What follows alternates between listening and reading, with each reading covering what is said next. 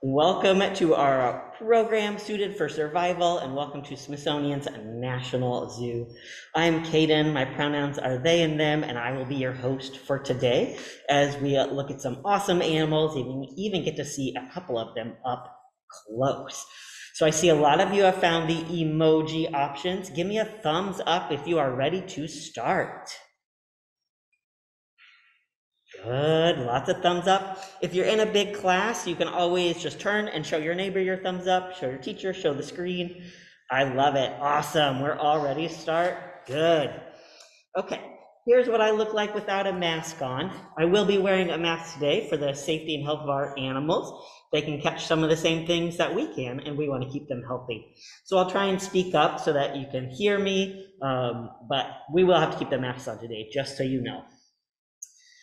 Okay, the National Zoo. Here is where I am. For those of you that don't know where this is, it is in Washington, D.C. You can see where that red dot is on the map. Now, this red dot, you might be able to find where you are in comparison to it. So I know we have a lot of people joining in the United States, but we have other countries as well. Here is a close-up of the United States in case you have a problem finding your state. Okay, so if you joined us last month, I'm in the same spot as our last animal was last month, right here in the small mammal house. This is a great picture of what it looks like on a beautiful spring day. It definitely doesn't look like that today, but I love the trees in front of the small mammal house. Okay, now, before I forget to tell you, make sure today that you grab something to draw on, like a whiteboard or a piece of paper. A scratch paper will do, and something to draw with. Could be a pen, a pencil, a marker, whatever you want. We're gonna draw today together, so make sure you grab that while we keep getting started. And y'all know I love jokes, so joke time. What do you call a bald porcupine? Pointless. And they'd be called pointless because they don't have any points. Here's a really terrible drawing of what a porcupine might look like if it did not have any points. And it kind of looks like a beaver to me, but there it is. Okay, now you will hear someone else's voice. Shelly, say hi. Hi, Kaden. I'm so excited to be here and learn all about these different animals and their adaptations. Thank you. So you'll hear Shelly telling me when you all have questions that we should ask and all of that. Kenton, do you want to say hi? Hey everybody, my name's Kenton. I work here at the Small Mammal House. I'm so excited to be here today. So you'll see Kenton popping in a couple times to show us a couple of the different animals that we're going to look at. So today we are going to be talking about survival. So our program is called Suited for Survival. So thinking about survival, we are going to talk about 4 different reasons that animals need to survive, right? Protection, or ways they survive. Protection would be one. So an animal might have a way to protect themselves. They all need to get their 4 basic needs. Everyone remember what the 4 basic needs are? I talked about them in a couple programs. Pop them in the chat if you remember. I'm going to open that. Good, I see food and water, shelter, and air. Good job, everybody. So they will find different ways so that they can find food, water, shelter, and air. Food and water, good. So we've got some of their 4 basic needs, and shelter, just like you said. Animals also need to be able to reproduce. They can't just die off and not have any more left. So having babies is a great thing for them to survive. So for survival, the first animal that we're going to talk about is this one. What is this? I see it right there on the screen. It's a 3-banded armadillo. Now, I would like to hear from you, before we meet this animal, what are some different ways that this animal survives? Does it have a way to protect itself? Does it have a way to get food and water? Does it have a way to make or find shelter or reproduce? So pop in the chat. Kenton and I are going to look at the chat and see while you all do that. And then we can meet our animal. A lot of people are saying shell, Kenton. All right, come onto the screen. I'm going to stop sharing so Kenton can be seen a little bit closer. There we go. Well, hi everyone again. My name is Kenton. I work here at the Small Mammal House, and today I have with us one of our friends. This is Martha, and she is a three-banded armadillo. So these species are really cool, and they're very strange, because they can roll into a ball. So Martha, I just went to her exhibit and brought her to us, and she was sleeping, and she sleeps in this ball just like this. You can see she's almost perfectly tight, because that's an adaptation to make sure that a predator doesn't eat her.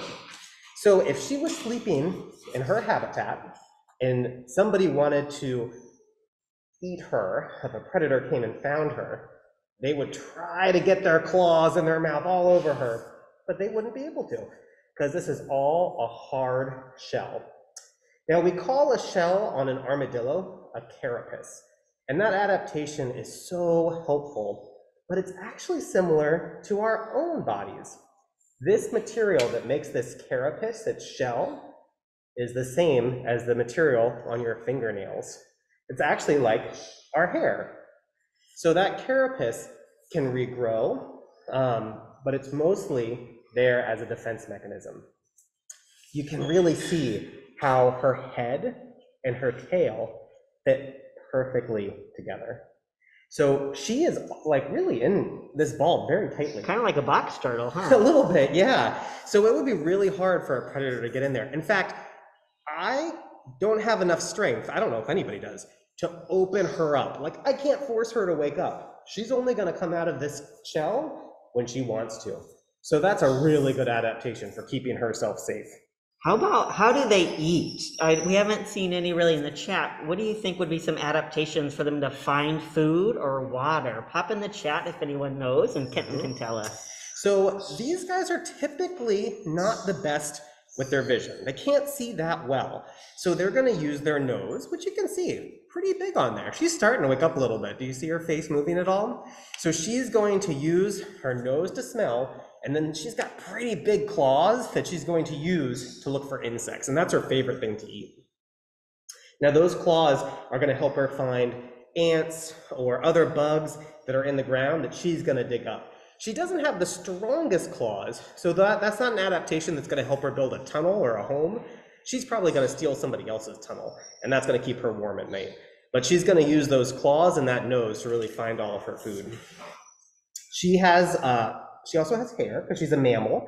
It's hard to see, but actually inside the carapace right there, she has some hair, and we call that guard hair or trigger hair. And those hairs help her slam shut if a predator tried to get in there. So that's another adaptation to keep them safe. I saw someone wrote camouflage. Can you tell us if camouflage is important, and what is camouflage? So camouflage is a characteristic that would help you stay safe in your environment by blending in with it. So an armadillo like this is found in South and Central America, and they're mostly found in maybe sandy, dirt, forest environments. So you can imagine, those are all pretty brown. So colors like this would be really helpful camouflage to allow them to blend in with the rest of their environment. So that is a good adaptation for them. If you had, for instance, a blue streak on here, or if they were colored bright pink, that would not be a great camouflage for a natural sandy environment. That's awesome. Shelly, we might want to save these for later, but are there any questions that you've seen that we want to ask right now? We have so many great questions coming in. First, people are being so great guessing other different adaptations that they know of in other animals. We had a great question. Is Martha scared to be handled and moved around and handled like that? So Martha is comfortable being handled. She is currently in her ball because I just woke her up, or she's still waking up from sleeping. She is able to come out and will come out if I offer her some food, which I actually have. I'm gonna go off screen real quick. Yeah, do that. I'm excited. Has anyone seen an armadillo this close before? I'm gonna see if she's gonna eat. I don't know if she will, but we are gonna offer something. I have right here, here comes a bug warning. We have a little waxworm. So this is one of the many treats we get here at the National Zoo. And this waxworm, we're gonna see if she's interested. She might need to be set down to eat, but we're gonna give her the option. You want to? let me go ahead. Let me switch our view on the computer. We'll try it this way. I'm gonna set her right here. Put the bug down. Okay, now we've got a different view. Awesome. Now I have to say, this is a new environment for Martha, so she may not be interested because she may be trying to make sure that she's safe. So it may take her a few minutes to come out of the ball that she's in right now. But she uses this when she's feeling nervous and if she wants to explore a new environment. That's awesome. So we get a worm, I hear claws, and I heard she has a really good sense of smell. She does. So she uses that sense of smell to really feel around, to look for food, to find friends. She lives here at the Small Mammal House with another three-banded armadillo named Julian, and they've lived together for a few years.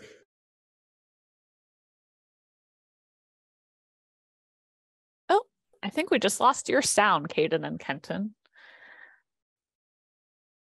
But we are getting tons of great questions. I'm going to answer a couple of these while Caden and Kenton work to get their sound back. We had a ton of people asking, what they look like on the inside. So, oh, are you back? Yes, now. There we are. Yes. Welcome back. We went, but okay. Fantastic. We were just about to discuss what they might look like unrolled. Oh, so underneath they have a underbelly that's unprotected. It just kind of looks normal. And that's, of course, where a predator would want to bite them because that's unprotected. So that's why they're so good at rolling into a ball. But honestly, it's 4 legs. And then this tail that you see here will stretch out behind them. And otherwise, they're a little hairy because that's where they've got all the hair that they need to be a mammal. You mentioned their tail, and we had somebody who I think is sneaking ahead a little bit. Do they have a prehensile tail? They do not. Their tail actually has very little movement. I'll pick her when I pick her up next. I'll show you that tail again. It's really just one flat surface that does not have a lot of bend to it. It can move backwards and forward, but it can't grip anything. Very cool. And so we're talking about these adaptations and how they help these animals survive. So you mentioned this armadillo, their carapace, she can roll into a ball. What are some of those predators that in the wild she might be protecting herself from? So think about animals in the wild that would eat an armadillo. So if we're thinking about South and Central America, we might think of some small cat species, especially feral dogs. And can maybe big birds of prey would all be animals that would try to get an armadillo. The good news is that armadillos, these 3-banded armadillos, that carapace is so tough that honestly they do a pretty good job of keeping themselves from being prey. And we saw a question about could they make good pets? And the answer is really no, because armadillos love to dig. So if you took an armadillo home with you, you wouldn't have much of a floor left anymore, in all honesty. They would dig through your nails. You can see, yeah, she digs all day long for her food, and she would dig up your apartment or your house in order to get at all of those bugs that she can hear crawling in the ground. So they're also typically more nocturnal. They're mostly up at night. So if you would like to be awoken at night by an animal underneath your bed, ripping up your floorboards, then I don't think many of you do. I would recommend stay far away from armadillos as pets. My cat wakes me up enough, so. Exactly. Very cool. Other great questions we are getting. Can you repeat, if you mentioned it, how old is Martha? I didn't mention it. Martha's 11 years old, so that's pretty good age for an armadillo. So armadillos probably live to be maybe 5, 10 would be a great age in the wild. At a zoo, we hope that so many of our animals will live to be maybe even twice their lifespan. Julian, the armadillo she lives with, is over 20 years old. So we've got a lot of older animals who wouldn't survive unless they were here at the zoo with great vet care, great keeper care, plenty of food, and no predators.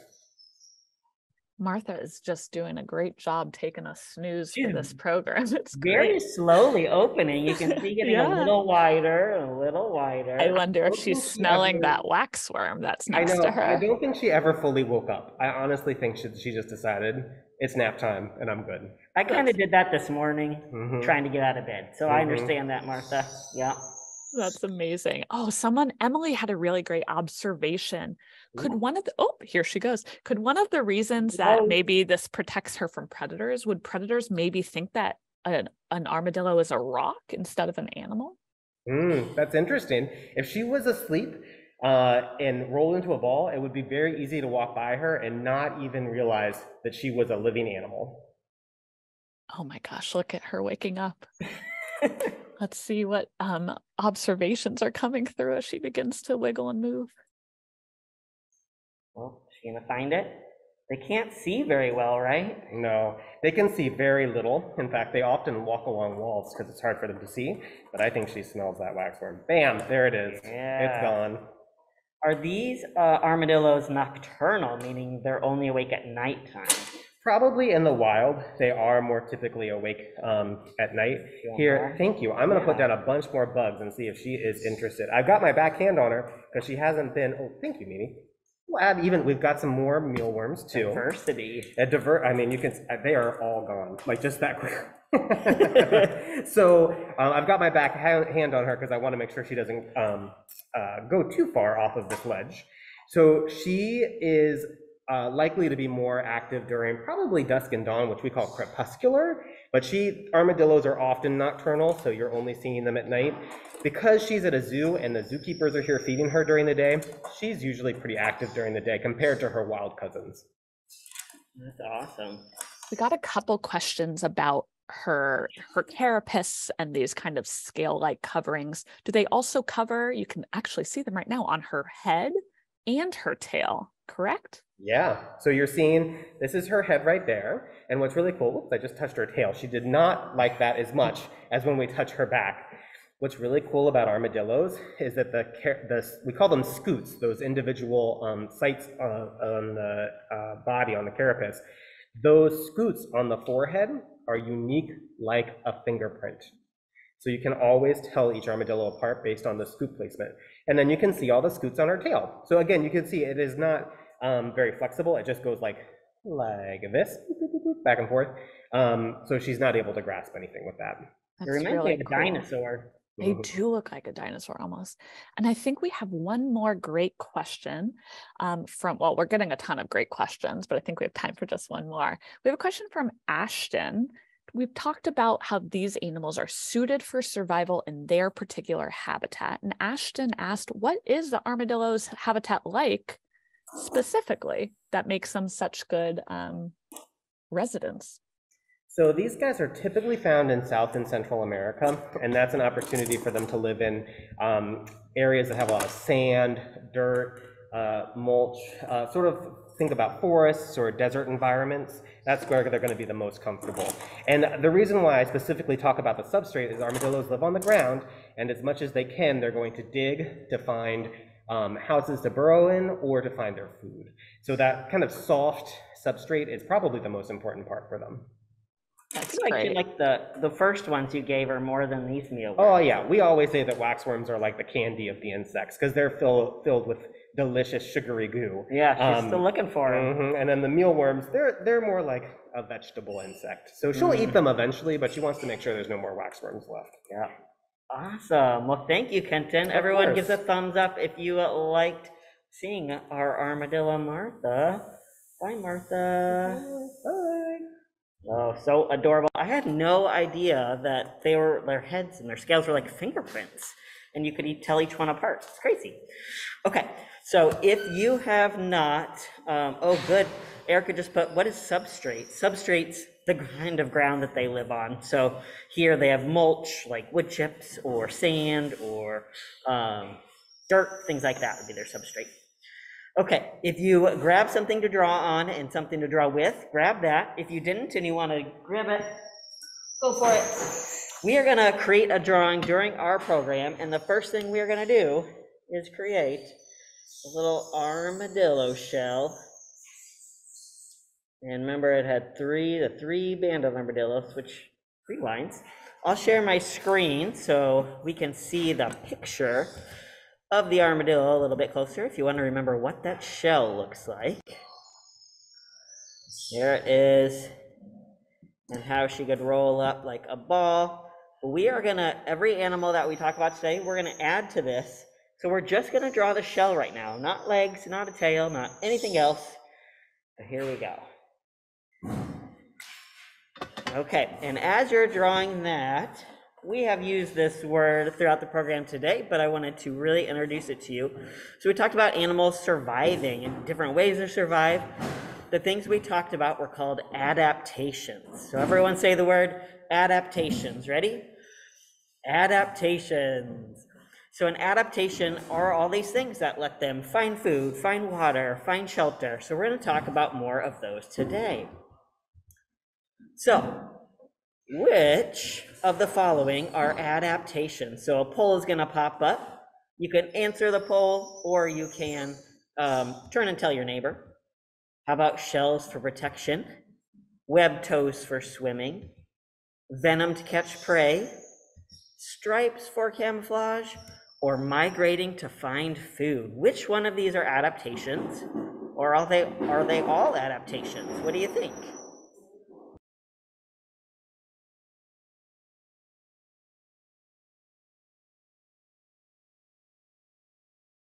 We have tons of great answers coming in. I'm just letting everyone know that Caden muted themselves while some doors are being moved in the small mammal house.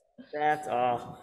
Yeah, so tons of great ones. Good. It looks like everyone's basically answering all of them, so that's perfect. All of what we put there, shells, web toes, venom, stripes, migrating, those are all different adaptations. And you might be able to think of many more if you're thinking about what your favorite animal is and some adaptations they might have. I'm going to end the poll. Looks like we got most of our answers, and I'll share the results. So you can see we all voted for a lot of different things. So great job, everybody. So we're going to talk about some different adaptations today, not too many.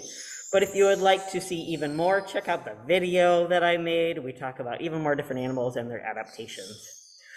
Now, we mentioned protection. We were talking about the armadillo and the shells. All animals need to protect themselves. Here are some other animals and how they protect themselves. We've got a copperhead who uses venom.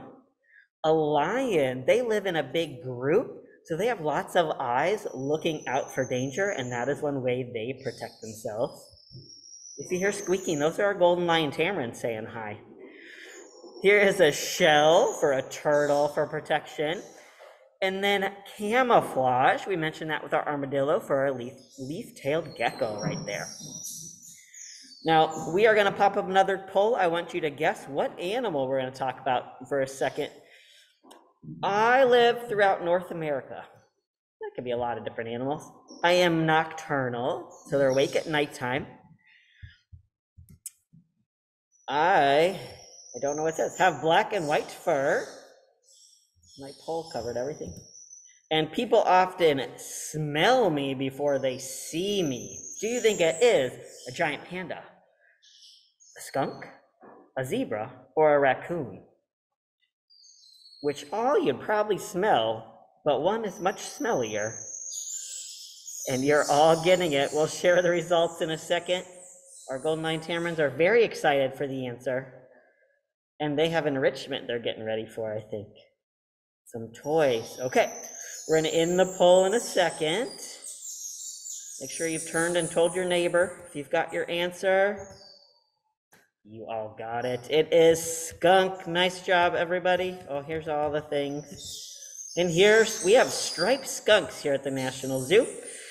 And we just got 2 new skunks. Their names are Sauerkraut and Pigpen. We aren't going to see them today because they are new and they're still getting used to their home here at the zoo. But hopefully in a program in the future, they'll be trained to come out like our armadillo. But for protection, of course, they use those tails. So for your drawing, we're going to draw in just a second. We're going to add a skunk's tail to the drawing. But here's a video of them looking around and eating in their exhibit. And while you're watching them, if you want to look at their tail and then draw a big floofy tail, you can add your skunk's tail to the drawing. You could even maybe add some smell marks coming out right there. They're probably searching for some mealworms too, just like our armadillo was eating, but they love to eat strawberries. That's one of the favorites, right, Kitten? Yeah, all the different kinds of fruit. Very cute. Okay. So draw if you haven't. There's a picture of that skunk's tail, so another way they protect themselves. Now skunks have all different adaptations, just like the armadillo does. It's different colored, it blends in well at nighttime since it's nocturnal. I see claws for digging food. I see a good nose with whiskers for smelling, so all different adaptations. But add in your tail right there. And you can make it look like skunk. You can even make, I'll make like a little black line right here so it can be white in the middle. All right, so now we have an animal that's got a hard shell and a tail, so some good protection. All right, the next animal we're gonna go through fairly fast because I want to make sure we have lots of time with our last one. We're gonna talk about food and water. We said all animals need to eat and drink. So the turtle has hard lips. That's an adaptation for it to grab food and lettuce and different plants. The prehensile-tailed porcupine has hands as well as teeth. Hummingbird has a great beak, and lots of birds have different beaks for their different ways of eating. And then cheetahs and pandas both have very sharp teeth for eating the food they need to eat. So let's think about some different animals, maybe even your favorite animal, and their adaptations for eating. What might they be? Some different adaptations.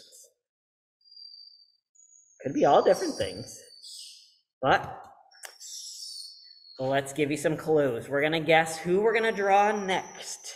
Who am I? I have fur. I am a mammal. I eat small insects. I live in South America, and I belong to a group named for our worm tongues. So who do we think it might be? Is it a sloth, a squirrel, an anteater, or a coati? I'll give you a second to answer. You can answer the poll or turn and tell your neighbor.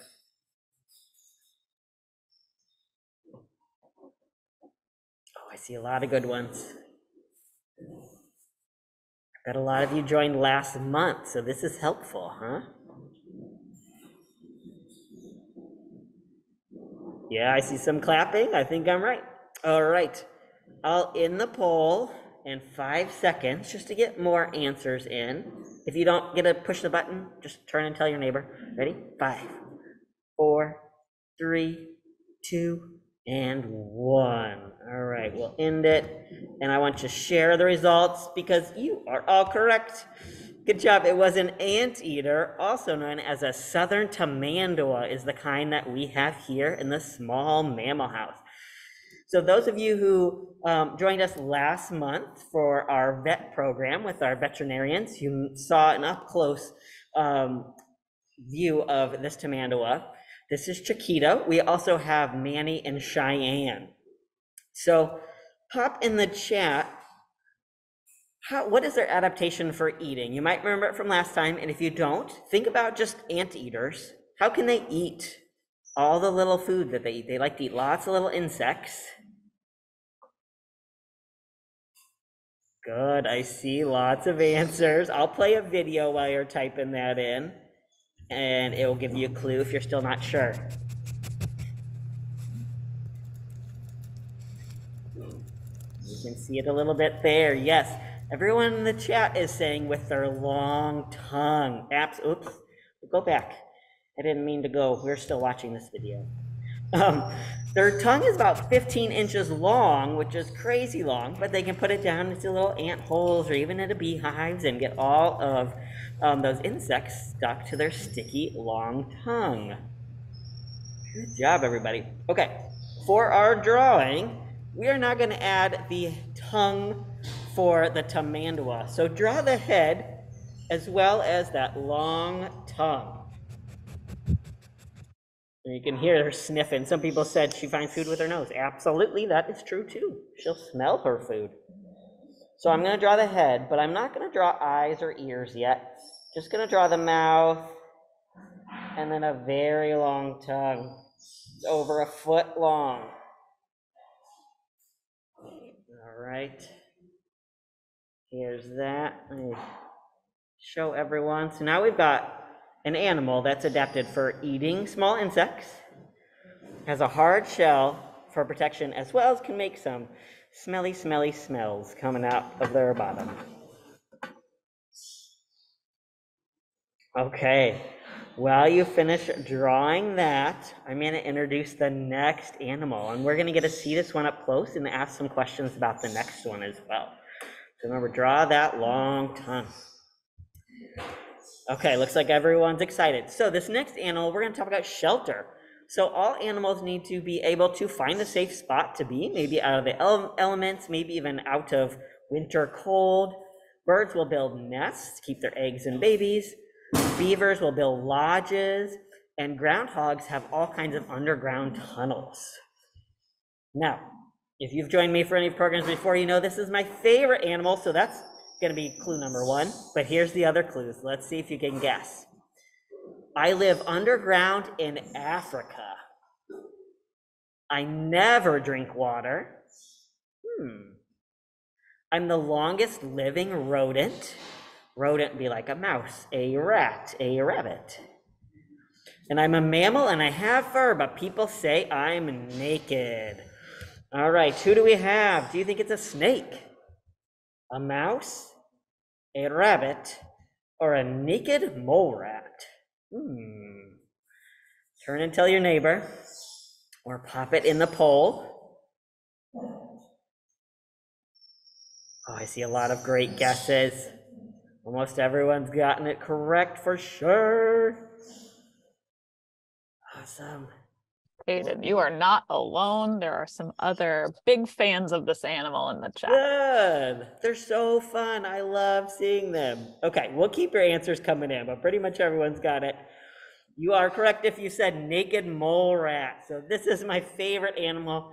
It always has been because they're just like weird, right? And they're not an animal that you'd see if you just go outside. Even in Africa, they live underground. So seeing them in zoos is about the only place you can see them.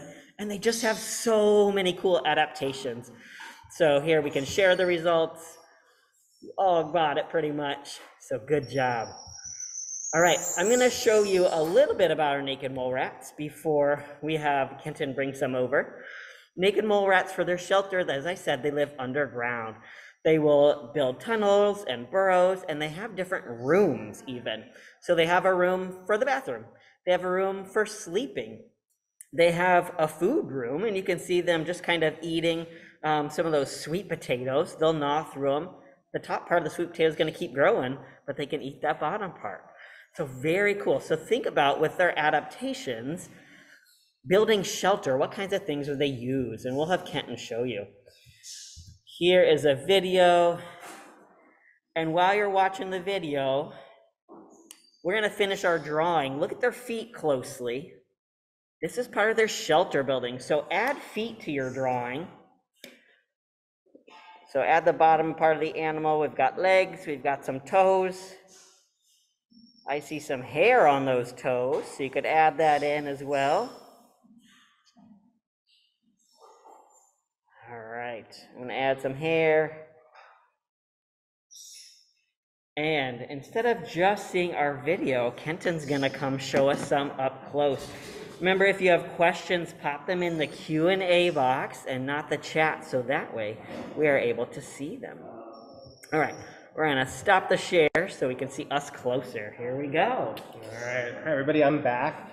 So again, I'm Kenton. I work here at the National Zoo in the Small Mammal House, and I am sharing 3 naked mole rats. And Kaden, actually, I think we'll do this camera. They seem to all have settled down at the moment. Do it just like we did with the armadillo, because it's nap time for everyone right now, I think. So these are fairly old naked mole rats too, so they've earned the right to take their time. There they are. There we go. I'm going to move them around a little bit so you can all see them a little bit better. And I'll handle them so we can even see them up close. So these are 3 naked mole rats, and it is, I think, very kind of Kaden to say that they are a favorite animal, because not a lot of people like them because they look like mice or rats, and I think that is an opinion that I cannot agree with. These are some of the coolest animals at the zoo for sure. So I have here 3 naked mole rats. They live in big colonies underground in Africa, and they have some of the weirdest traits that you will ever hear of. Now, of course, we're talking about adaptations. Adaptation number one is that they're called naked for a reason, right? It looks like they don't have any hair, but honestly, the secret to naked mole rats is that they're not really naked. They do have hair in some places, and I'm going to pick one up so you can see kind of close up of what a naked mole rat face looks like. If you can see on that face, those are whiskers, and that's definitely hair. So naked mole rats do have to have hair because guess what? They're a mammal, and all mammals have hair. Now that hair is really helpful because underground, it's very difficult to see because guess what? There's no light.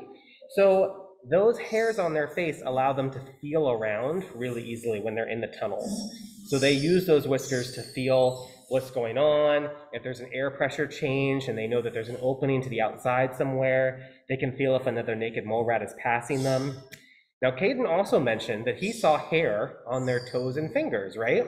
Now that's because their feet have a little bit of hair on them to help them act like brooms.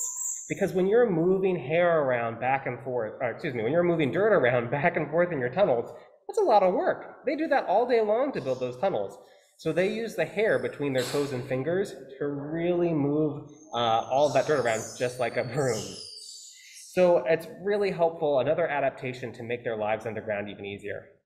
Now, often people will say, well, if you live underground, why do you need eyes? Because I just said it's really hard to see, right? There's not a lot of light. I'm going to pick this mole rat up one more time and show you his face again. You can see he's got little tiny eyes. And those eyes are not very useful. They really can't see very much of anything.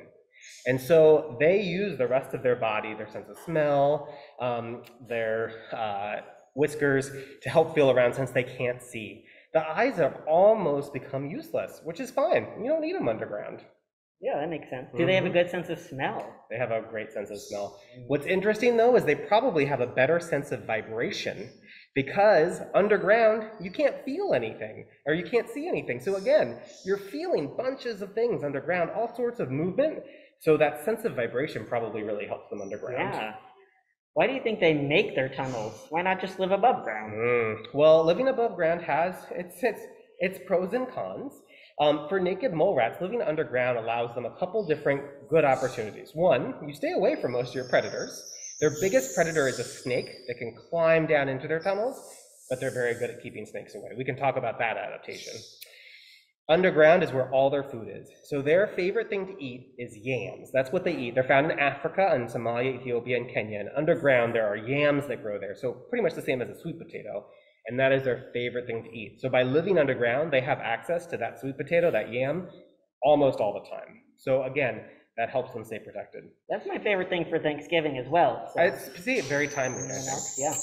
Now, the loss of hair means that they can't stay out in the sun for very long. So they don't need to live underground because otherwise they would get sunburned really easily. Now, I said that they have good adaptations for keeping predators away. And I'm going to pick up another mole rat so you can see what I'm talking about. You probably already saw it, but it is their gigantic front teeth. So naked mole rats are rodents, and all rodents have constantly growing teeth. And those front four teeth that come out from the front of the mouth, they're actually not even in their mouth. The top two are coming out from underneath the nose, and the bottom two are coming out from the chin. So their lips are behind their teeth. And that's an adaptation to allow them to chew their tunnels, move all that dirt around without actually getting all that dirt in their digestive system. That way they're not eating dirt. So they use those big, big teeth to keep snakes away. So the mole rat, some of them, if a predator gets in, they have a way to communicate. They have an adaptation. They'll make squeak noises. They'll hear each other. They'll say a predator's come in. All of the soldier mole rats will run to the snake and try to bite it to death to protect the whole colony of mole rats. And they do have some nails, but those aren't really for protection, more for digging. Exactly, yeah, they're not very good. They don't have a lot of musculature, a lot of strength in their arms and legs, so they can't do much scratching, but they can do a lot of biting. They have about 20 to 25% of their muscles. So the same amount of muscles in our legs, just in their jaw. Oh, wow. So they can chew through concrete if you gave them enough time. So that's really helpful for them in order to keep a predator away and to dig the tunnels. Crazy. Now, is being naked an adaptation? Absolutely. So being underground, it's really dirty, it's really dusty, and there's all sorts of mites and parasites that live there. So the loss of that hair allows them to stay healthy. They don't get that dirty, they don't get that dusty, and that doesn't have a lot of opportunities for fleas or other parasites to grab onto your skin. I did see someone ask if they got fleas, so not really. Not really. Yeah. Awesome. Shelly, do we have questions from the audience? We have such great questions coming in. I know that you're not surprised there. Tons of observations about their skin and really their lack of hair. Can you talk a little bit about why they don't have so much hair like all of our other mammals and why they're so wrinkly? Yeah, that's a great question. Great observations. And that's one of the first things people notice when they come to the zoo and see them. So that lack of hair keeps them nice and healthy, right? We just talked about how it keeps the parasites off. Also, underground in Africa, it's really hot and humid. So it's about 85 to 95 degrees with a high humidity. Imagine going to a summer vacation at the beach. Let's say Florida, where it's really humid, right? And it feels really uncomfortable. Imagine living like that all day and all night long. Well, what do? We put on shorts and t-shirts and bathing suits. We do not wear jackets and sweaters and hats and mittens in the middle of the summer in Florida, right? And so that's what naked mole rats did. They just moved to their summer clothing all year long. So that's really why they've lost a lot of that hair too, because it's just too hot otherwise. Now, the wrinkles is another interesting adaptation. So they have lost a lot of their subcutaneous fat, which is a really big word, which really just means under the skin. So we all have fat under our skin, right? And if you pinch yourself, your skin doesn't really stick up that tight. But if I pinched a naked mole rat, and this does not hurt them, I promise. If you pinch a naked mole rat skin, look how much of it just comes right off. It's really loose, right? It's almost like they're wearing clothing in this regard. And that's because they've lost a lot of that fat. And that's because fat keeps you warm. I'm sure everyone knows or have talked about how animals might have blubber in the Arctic that keeps them nice and warm. Naked mole rats don't need that fat. So instead, they have that really loose skin, which allows them to go across maybe like a sharp rock underground, and they get snagged like they're wearing clothing instead of getting a scratch. And a scratch could get infected and get them sick. So puppies also have a lot of extra skin for them to grow into. Exactly. That's awesome. And we're seeing another kind of behavior from them, right? They're all kind of piled together. Can you talk about why they huddle together like this? Sure. There's two main reasons. So one is that they're a very close-knit social group.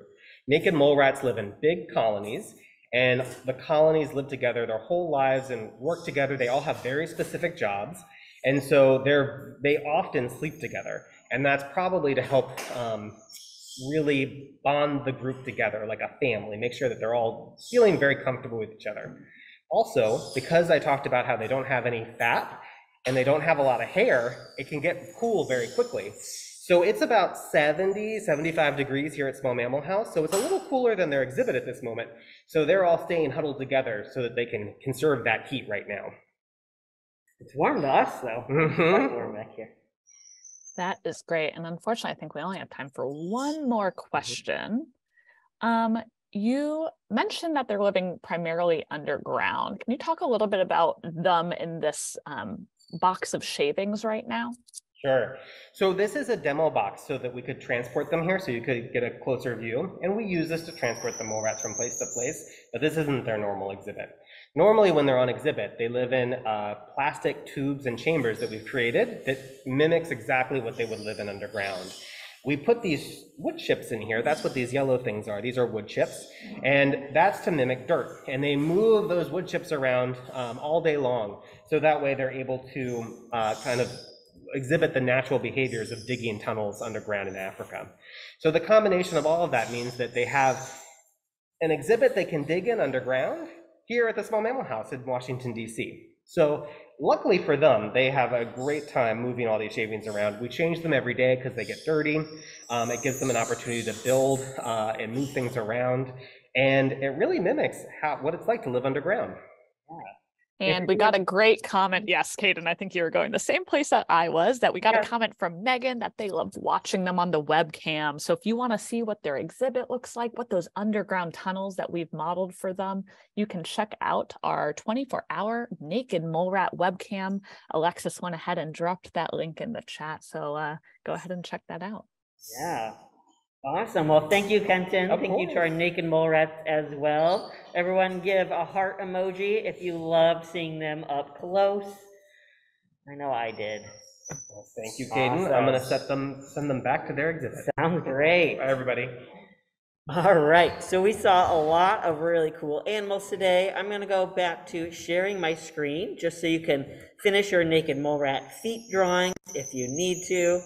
So we are going to go right to that one. So you can see those teeth a little bit closer, like Kenton said. Notice those lips behind the teeth for digging. All right, I'm going to go grab my drawing. And it's a really kind of funny different animal, isn't it? Well, I'm going to stop sharing.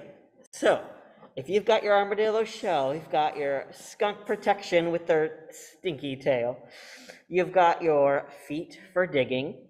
Naked mole rats also use their teeth for digging, so you could always add some teeth up front with your sticky tongue. So maybe it can catch small insects, but it also has teeth. They're hard to see. Now, we created our own animal with lots of different adaptations. So what would you name your animal? Now, our animal's also missing a couple things, and you can finish this animal however you'd like, with eyes. I'm going to do maybe some owl eyes so it can see really well at nighttime, those big eyes. And how about some ears? I'm going to draw some big fennec fox ears, great for hearing and even cooling their body down. But you can pick whatever you'd like, maybe your favorite animals. Afterwards, you can draw your habitat. You can write a story about a day in the life of this animal and see how it survives. So there's lots of fun things you can do here. But there's what it looks like. I'm going to name this Kaden Jr. That's what this one's going to be called for now, but you can name yours whatever you want.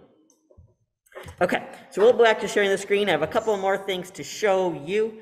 So one of the polls, we usually talk about animals here at the zoo, but there are animals all around us in all different habitats. So when you're outside looking at different animals, think about the adaptations that they have. And in your local habitats, what can you do to help save these species? They have adaptations to help them, but we can help them as well. Would you pick up litter? Stay on trails? Tell my friends and family what I find when I go exploring?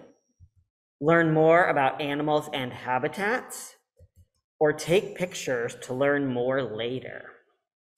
Turn and tell your neighbor, or pop it in the poll. I definitely do all of these. I think the one I do the most, or maybe the two I do the most, is picking up litter and then taking pictures of cool things I find.